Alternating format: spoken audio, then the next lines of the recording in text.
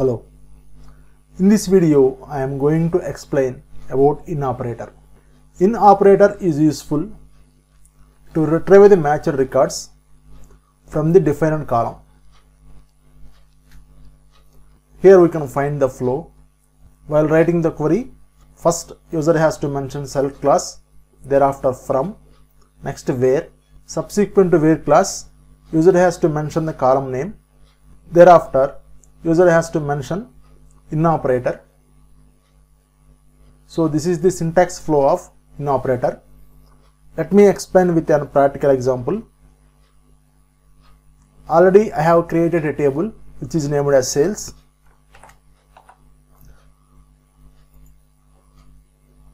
Here we can find the structure. First I am starting with in operator on single column.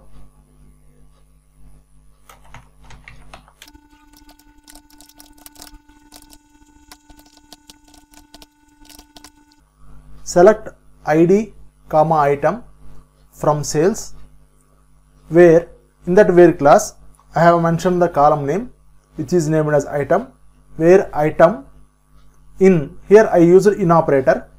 In that in operator I have mentioned the items based on my requirement. Here we can find apple, papaya, grapes. If these items are matched with the item column, application returns in output. Press F5. This is the output which is returned by the application. Right now let us see how to apply in operator on multiple columns. Here I am using R operator, R, zone, in,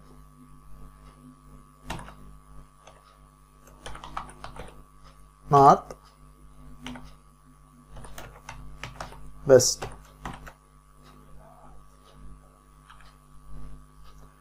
In addition to item column, here I considered zone column also. Thereafter I used in operator.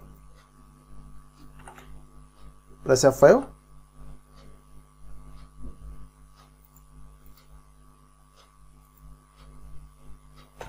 Here I am mentioning zone.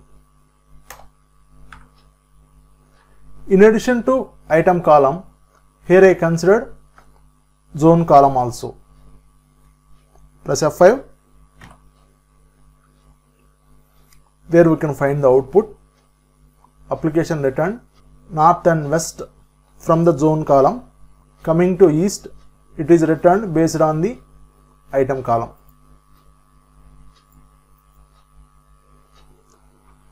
Now let us see how to use not operator.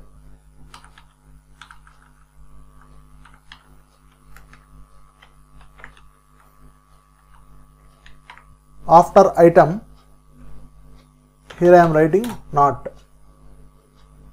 So application returns the output after eliminating these three items from the item column. Here we can find application return orange, pineapple and banana.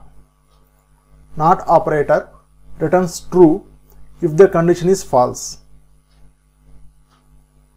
So this is the brief introduction about in operator and not in operator. Thanks for watching.